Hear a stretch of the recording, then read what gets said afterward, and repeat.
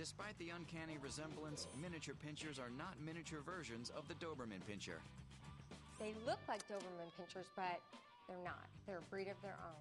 In fact, the Min Pin breed arrived on the scene about 100 years before the Doberman ever existed. You'll immediately recognize this lively breed by its high-stepping, prancy gait, often compared to a hackney pony's.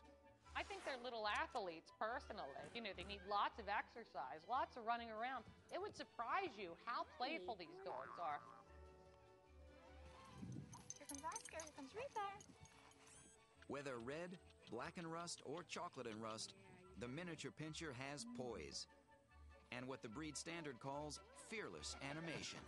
Personality-wise, they're pretty tough little dogs. Usually weighing between 5 and 10 pounds, the miniature Pinscher is classified as a toy dog. And because of his small yet regal bearing, he's described as the king of toys. The ears are sometimes cropped or kept natural, but the tail has been traditionally docked.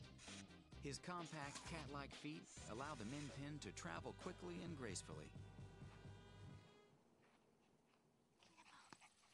Originally used for hunting small vermin, this tiny Pinscher has some terrier in his blood. A descendant of the German Pinscher, the Min Pin got his start in Europe, where he was called Zwergpinscher, or dwarf biter. His dexterity and small size were inherited from the Italian Greyhound and the Dachshund. But it's his terrier and Dachshund roots that drive him to burrow, making for some endearing and amusing moments at home. Jack, you want treats? There he comes. Willing and able to take on any task, the miniature Pinscher benefits from an understanding hand during training. I think they need an owner who has patience. They are trainable, but they need a little bit of care and attention. Their small bones tend to be brittle, so special care must be taken to ensure these little dogs don't break their wrists jumping off the couch at home. While small and great for apartments, the Min Pin is a very active dog and needs ample exercise. Just remember, they're not tiny lap dogs. They are tenacious. Their short coats and small size make grooming the easiest among all the Pinschers.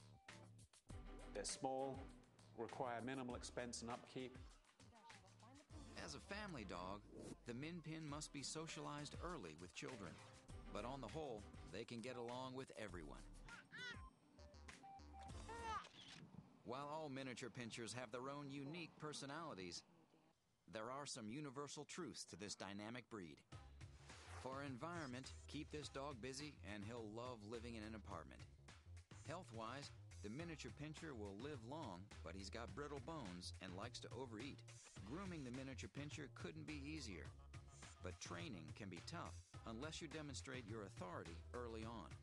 And as a family dog, the Min Pin gets along with just about everyone, making him a breed that's tough, loyal, playful, and above all, cute.